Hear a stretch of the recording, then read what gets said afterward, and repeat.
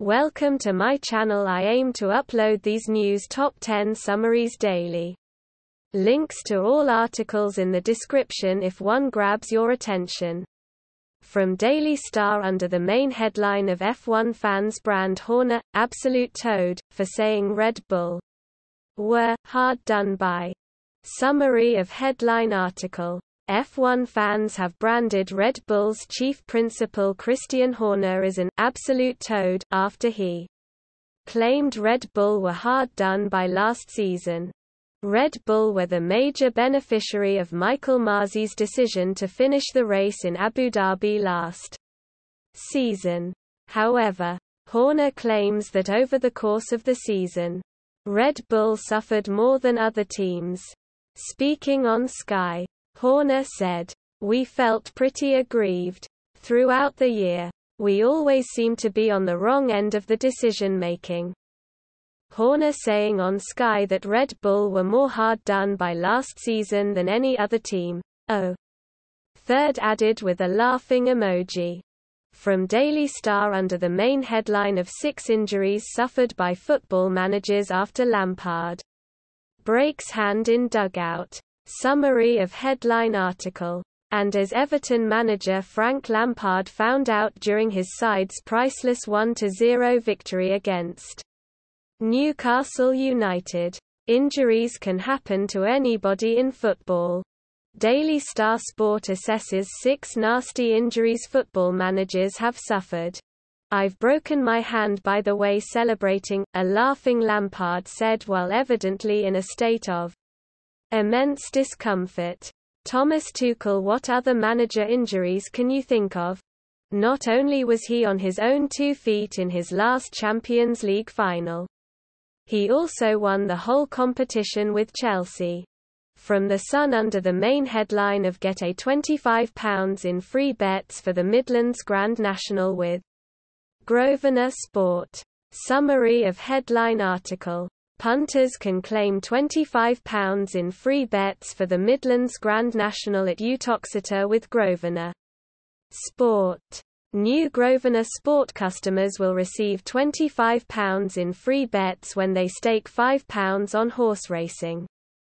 Visit the Grosvenor Sport website using this link here. Register a new account and deposit a minimum of £5. Once that initial bet has settled, Grosvenor Sport will credit your account with £5 free bet tokens to use on horse racing. Void bets. Cashed out bets and bets using Odds Boost, free bet tokens do not count as qualifying bets. And free bet tokens expire after 7 days. From Daily Star under the main headline of Spurs boss Conte fires back at Mikel Arteta's unfair rant on Arsenal fixtures. Summary of headline article. Arteta hit out at the Premier League schedule after his Arsenal side having to play Liverpool on Wednesday night and then Aston Villa on Saturday lunchtime. Conte fumed. "I only want to remind Arteta about the game that we postponed, Tottenham v Arsenal. Okay? Yes. If we speak about fair or unfair. Okay. And stop. We postponed a game Tottenham v Arsenal.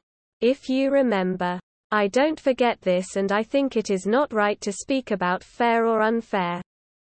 From MailOnline under the main headline of Kyrgios apologises to ball boy he almost hit and gives him racket. Summary of headline article.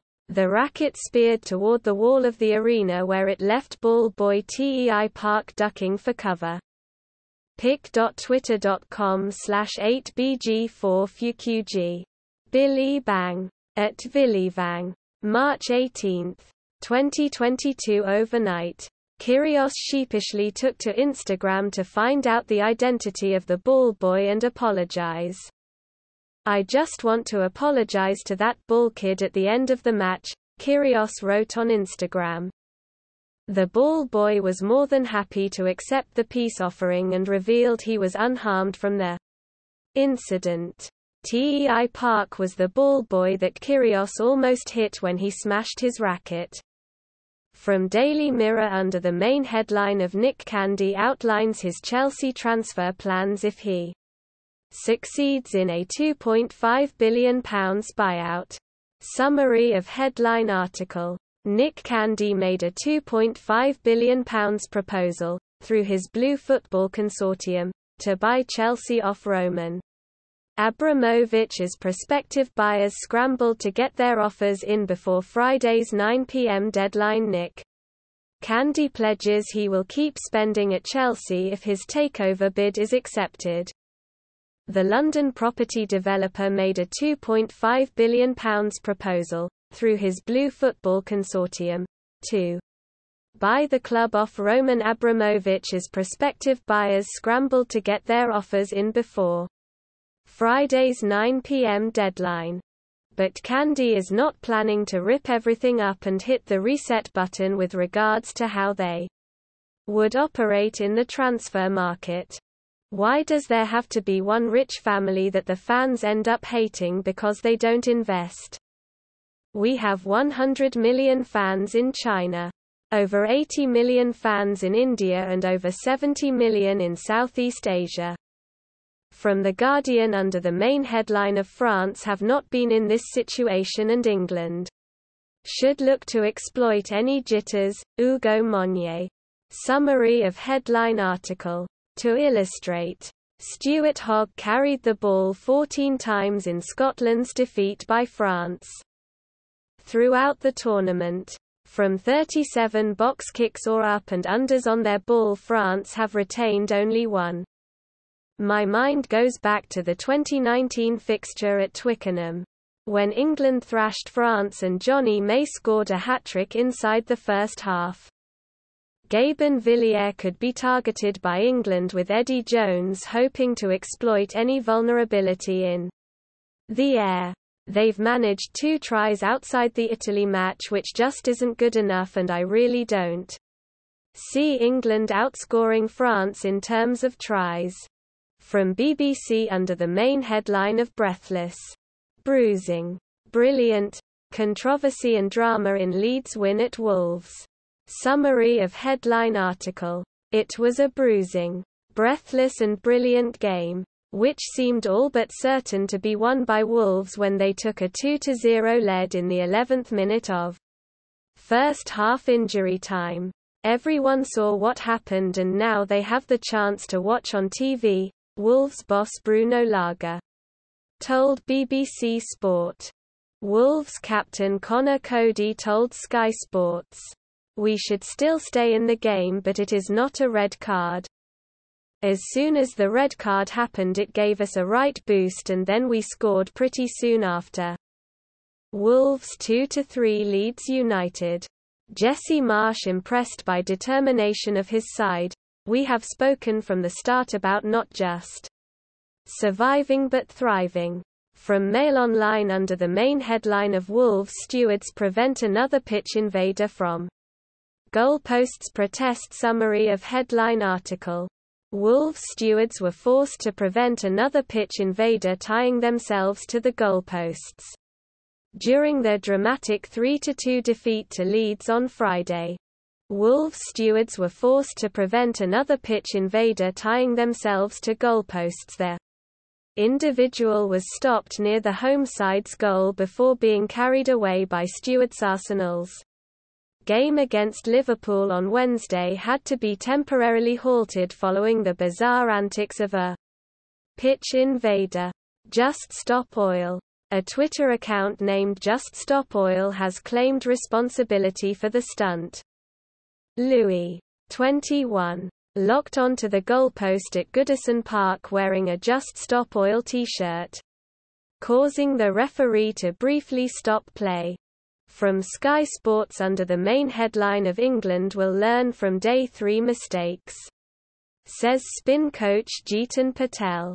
Summary of headline article. England took only 3 wickets in the day as they toiled away for 90 overs on day 3. With Craig Braithwaite, 109 no, and Jermaine Blackwood, 102, scoring centuries as the West Indies closed the day on 288-4. trailing still by 219 runs. Stokes should have also picked up Blackwood for a duck. But England didn't review his LBW appeal when DRS would have upheld the shout. And Saqib Mahmood bowled Blackwood for 65. Only for his first Test wicket to be chalked off due to him overstepping and bowling a front foot. No ball. Saqib Mahmood was denied a maiden Test wicket when he bowled Jermaine Blackwood off of a no ball. We did a lot of good stuff and hopefully we come back with the same attitude and effort. West Indies and England will resume the second Test at 2 p.m. UK time on Saturday. Many thanks for watching. Please don't forget to subscribe and click the bell to get your daily notifications. Have a great day. Thank you for your support. Goodbye.